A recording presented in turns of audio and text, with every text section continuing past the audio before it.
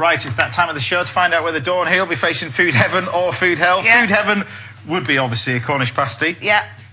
Food hell would be tentacles and squid. Yeah. It was looking pretty good. It was so far, the people watching at home. Yeah. Mark stuck by his guns and went for fish. Right, hate you. Yeah, did like you, now don't.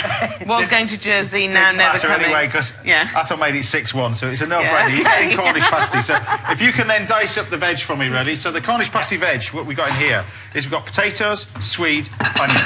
No carrot. No carrot. Never have carrot. Never have carrot. No, never. So those are the veg. So if you can dice me those up, please. I'm going to make the pastry, which I've got on here as well, which is like a short pastry. Yeah. This is where the origins are thought to originate from, isn't it, really? Yeah. Sort of, well, as far as I know, it goes back to the 13th century or something like that. And, Henry III, I believe. That's right. And, you know, there are massive differences about pasties between Devon and Cornwall, of course. It's something to do with the crimping, I believe. That's what I've been told by my family. That a Cornish pasty has the crimping round the edges in a kind of D shape, and a Devon pasty has the crimping along the top. Although there are Cornish people who do that, in fact. It's never served with salad. Never with salad, and never with... That's why the 556 people have just phoned up as well during the show.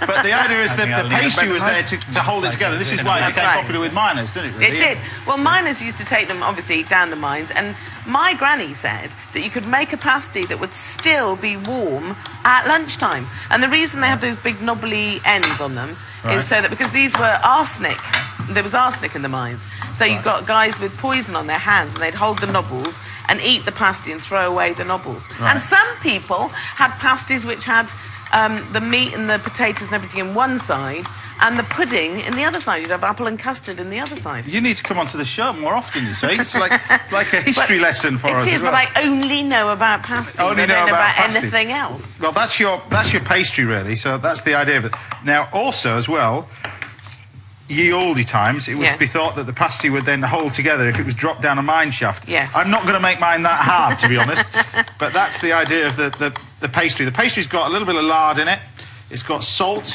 and it's got flour, and water brings it all together. So it's actually a very, very simple little dough. And wrap it up, pop it in the fridge, let it firm up, and we've got one to roll out. Now, the boys are then cracking on and doing our veg here. Yeah. Now, and then this is where... It's been a bit confusing with Cornish pasty, to be honest with you, because the ingredients don't have to be from Cornwall. No. But you have to make it in Cornwall. Oh, really? To call it a Cornish pasty. Oh, I'm surprised at that. I'd have thought it would have to be. Is it shin? So I can take this with me to Cornwall, make it, bring it back and call it a Cornish pasty. Ah, I see. Okay. And it doesn't have to be baked in Cornwall as well. Oh, doesn't it? No. See, that's where it's a bit confusing. But we're going to use beef. No lamb in Cornish pasty. It's got to be beef. Yes. This is beef skirt as well. And this is about sort of minimum 12.5% beef. So there's a lot of veg going in here as well. Yes. Into there. So you've got your veg. It's proper peasant food, isn't it? Proper stuff, isn't it, really? Like that. And then some salt. Well, pepper. But I actually think it needs quite a bit of salt in here as well. Do you want to know one of the reasons why this is going to be really so heaven for me? Go on, then. Is because I was trying to lose a bit of weight in the last couple of years, and so I haven't had things like this. So it was, in fact, up until a couple of weeks ago, I had gone 2 years without a pasty. 2 years. 2 years? Yeah, 2 years, and they're my favourite thing. And also, a sad thing happened, which was that my mum died, and she was the person that made the pasties for me. Right. And so I thought, oh, I'm never going to taste a pasty as delicious as that ever again. Probably not as well today. Yeah, well, no. But then I met a lovely new chap, and his mum made me a pasty her way. So I've got a new sauce for pasty. New sauce. Yeah, fantastic. Yeah. Right, that's your pastry, you see? Like that. Yes. And then we just get it nice, well, not too thin, you see? Yes. See, I feel under pressure now, because not only have I got somebody from Cornwall, I've got the entire Cornish population watching this. So, I think you roll it about sort of that. Yeah, that looks about right. Does that look about right? That looks about right. Does that look about right? You don't want a soggy bottom. Leave that to me. And then we're going to get one of these plates.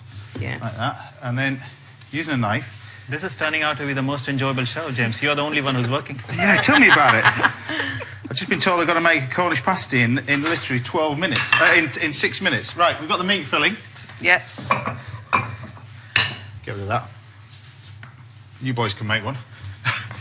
In fact, you can do with the salad, please. We need some salad? Yes, Still I'm going going with the salad. You're still I'm going with the salad. Even though it's entirely foolish. Mine. Okay. You need an apron, Oh, okay. I see. Okay. They've got nothing to do, and there's 2 minutes left, so get them to do some salad. Always be generous with the meat. Is that enough? Yes. Is that all right? Yeah, that's good. Right. Right. So much looking forward to your crimping. So much looking forward. Some people plait around the sides. Yeah, Some don't people build it up. roll Don't over. build it up. Right. And now put a wish in. You've got to put a wish in. Hurry up. That's my wish. Luckily, I got mine in before you closed it. Oh, right. No, you need butter and cream in there. Where's the cream? There you go. You need some... You can either use... This is an option extra. You either use butter Yes. or cream. Okay. What do you think? Both. Yeah, I would say... Well, I would say cream, personally. And clotted at that. Is that olive oil? Right. It's all good for you. Everything's good for you. Right. See, What's wrong with that? Well, because you're not crimping it at all. You need to... I'm not doing pull it yet. like that. Oh, okay, okay. Right. Okay. We're going for the D shape, Right, you the ready? traditional D shape. Ready? Yes. Yeah, okay, okay. That's allowable. Yeah, Is that right? good, yeah. Yeah. So you fold it in on each other. Yeah. Is that right? Yeah. So you're creating that little plait. That's right. That's Am I doing it all right? Yeah, very good. Very good indeed. Looking forward to this so much you cannot imagine. Right. Egg wash.